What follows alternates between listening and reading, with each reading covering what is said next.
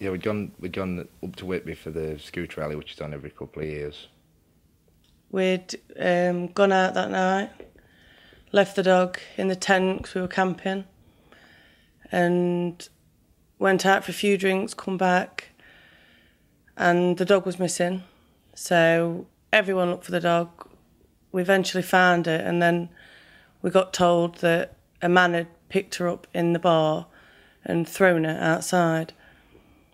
So Gav went to find this bloke to have a word with him, and that's when it all kicked off.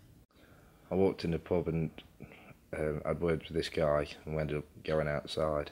And as we got to the side door, I felt a blow into my side, and I turned around and hit him. I thought he'd hit me, and I felt another blow, and I hit him again, and then another blow after that. But saw the knife come out on the third one.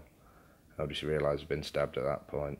What ran through your head at that point? You ran off, didn't you? Basically, I ran and went into the pub, just to get out of the way and get some medical attention. Really, I got picked up from the pub by the owner of the campsite, who took me away back to the campsite, and was waiting for the ambulance to come. The ambulance couldn't come until the police was on site.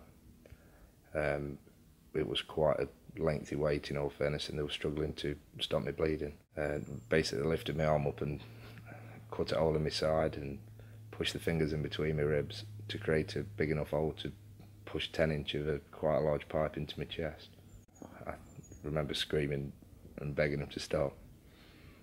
We told the kids he'd been hit in the stomach by a bad man, and I sent the kids home with my dad and my sister.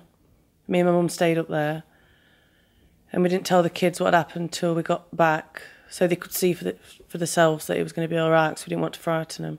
And I'm fine, as in all my normal day-to-day stuff. It's just the kids, really, with the constant ringing and making sure I'm all right, just reassuring all the time.